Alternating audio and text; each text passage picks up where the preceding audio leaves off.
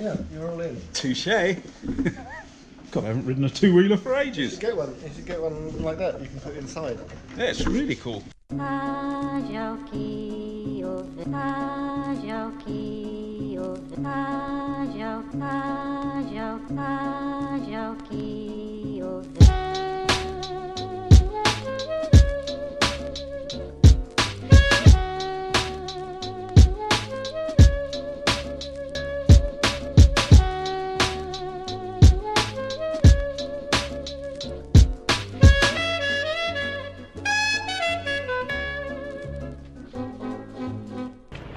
Okay, so good afternoon, pop pickers. It's Wednesday afternoon in a wet, cold London. It's always wet and cold. So today I've decided I'm going to do a quick review of one of Mike Burrows' recumbent bikes. It's called the Ratracer GT, which is short for Grand Tourer, and he made this bike in 2015, and it's the machine that Stuart was riding when we did a training ride in Regent's Park with the WOW, and Stuart was on a two-wheeled recumbent. And because a lot of guys have asked whether it was an M5 German recumbent or what have you, and so I've decided to do a little piece just to show you around the bike. And Mike Burrows is a famous bike builder, designer and engineer, and he built and designed Chris Boardman's Lotus bike, which was used in the Barcelona Olympics. And don't touch it, your mum should be telling you that. So he built and designed Chris Boardman's Lotus bike, and he makes recumbents for touring, racing recumbents, and cargo bikes as well. And I'll show you around one of his cargo bikes while I'm here at the same time. Okay, so to the Ratracer GT.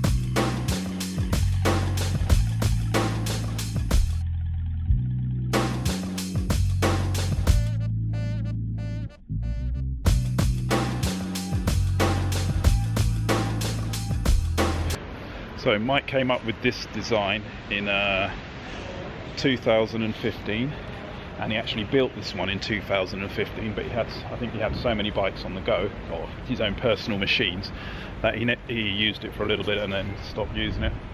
And so he sold it to my mate Stuart recently, maybe a year ago. So Stuart bought this thing and he's been using it ever since, which is like it's the perfect Audax bike, so he uses it a lot for super long distance travelling really. He did London, Edinburgh, London on it. I think he's done Parry. He may have done Parry, Brest, Parry on it. I'm not sure. I'd have to ask him. It weighs 8.5 kilograms, which is not bad for a recumbent. When he built the frame for it, he made a mould out of foam. Then he wrapped the carbon fibre over the foam, and then used a special tool to dig out all of the foam, which he didn't really need after once it's set. I'll get Stuart to do a talk about how it was built, and he'll let me know how that process was done. But yeah, so this is the Ratracer SL in all its glory, sitting next to the WOW in all its glory.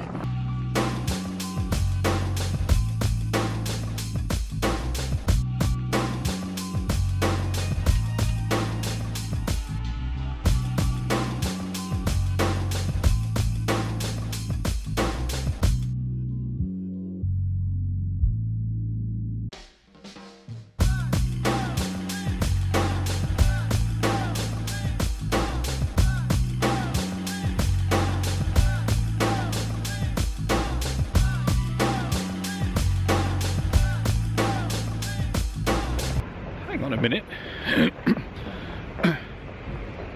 They're pretty much the same, these two bikes, as you can see there.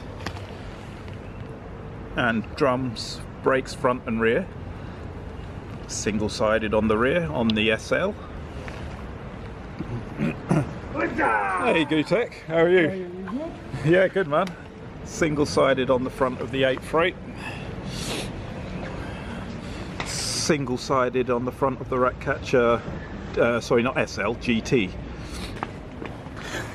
Gutek's in the house. He's going to do a cameo. Yeah, quite cool. So we've got 2 of Mike's bikes, and the reason I'm doing a sort of Mike Burrows machine vlog is because next week I'm hoping to go up to his legendary workshop in the countryside. It's up in Norwich. Apparently he's got a new secret project on the go, which I'm really keen to see, so that should be interesting as well. The funny thing is I've used an 8 Freight 3 times for moving house now. It took quite a few trips, but you can pretty much get everything on there.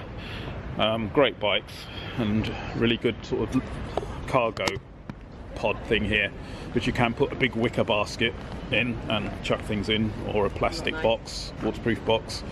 There's a company called AVD Hire or something in London. They use them for carrying projectors around for office functions and presentations and stuff like that.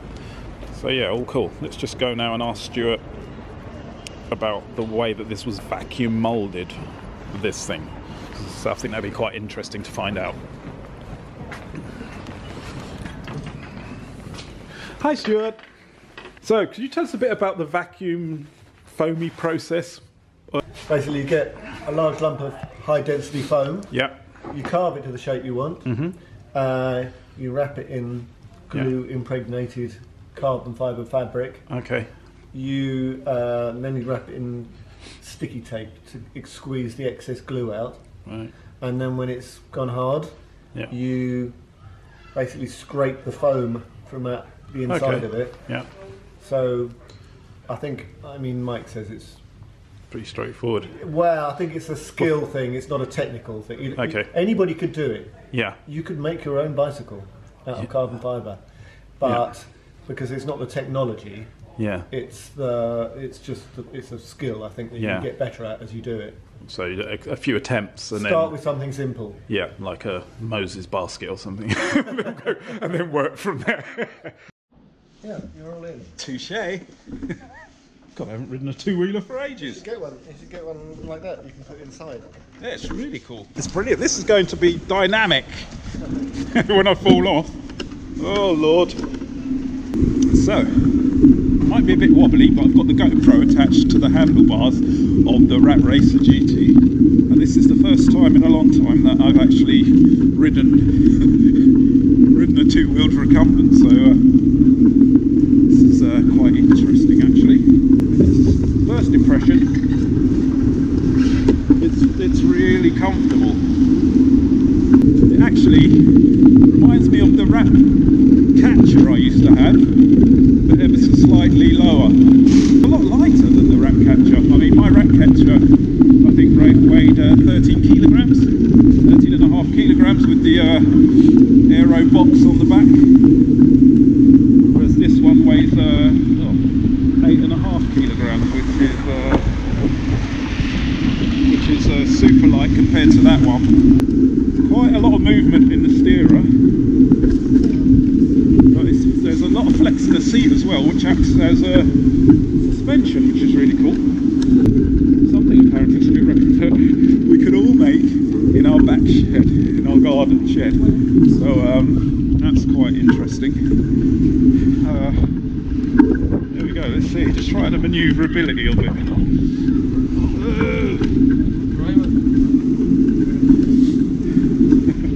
Nearly crashed into a wall then. I'm not going to go down that curve, at least it just snaps in half. It's not my bike, so you never know. Brilliant, look at that. First time ever on this bike. I'm doing loads of tricky manoeuvres.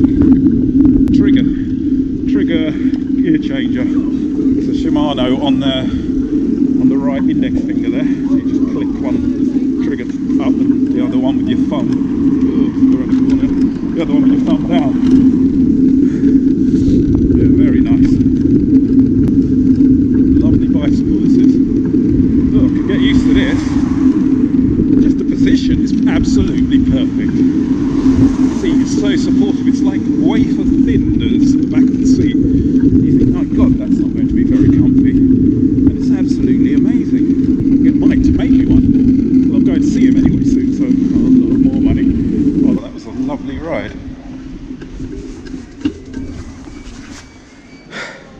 What a beautiful bike. That was thoroughly enjoyable. Really, really enjoyed that. It just feels solid. I mean, the steering is slightly twitchy, which took a while to get used to, but I got used to that pretty quickly. But overall, a lovely machine, and he's only ever made one, and this is it. I'd definitely give this 8 out of 10. Maybe 8.5 out of 10 actually. Very, very nice.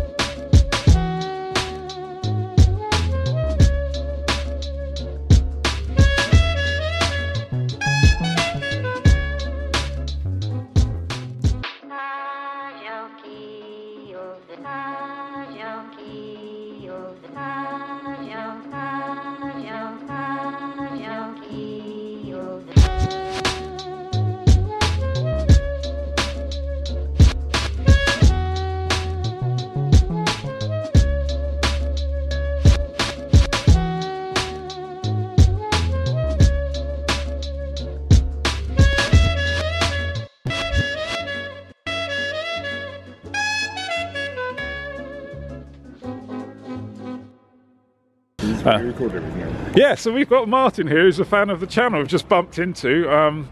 He was walking past the shop, saw us, and decided to come and say hello. And now here is the bright red venerable. We can see in real. Yeah, this is the Wow, the Belgian. It's an old one. It's not as snazzy inside as their new models, but this is like. It's not a rectangle one. No, this is. How stiff is that? Even the lid's quite stiff. Yeah, it's quite light, isn't it? This I've had it 6 years, and I think it was made about 10 years ago.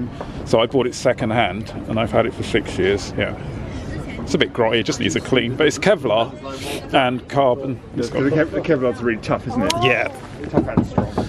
And this is the nose. I bought a new nose cone recently, which is completely carbon. Yeah. So that's super, super thin and super light, not as strong as the old Kevlar one. This is just held on by a couple of straps? Yeah, just on the hooks inside. And it's got a bit of ventilation. Oh yeah, yeah. Ventilation behind. Yeah, you can pop this up, and then that gap there will open. Then the roof's up here somewhere, and it sucks the air up through the reversing hole in the floor. Yeah. And then it sort of vents out the back there. Very smart. Yeah, it's lovely to ride. It's ridiculously fast. I mean, you pedal a bit and stop pedaling and you're cruising at the same speed for a long time. Well, nice to meet you. Very nice Fantastic. To meet you. And I'll see you again, no doubt.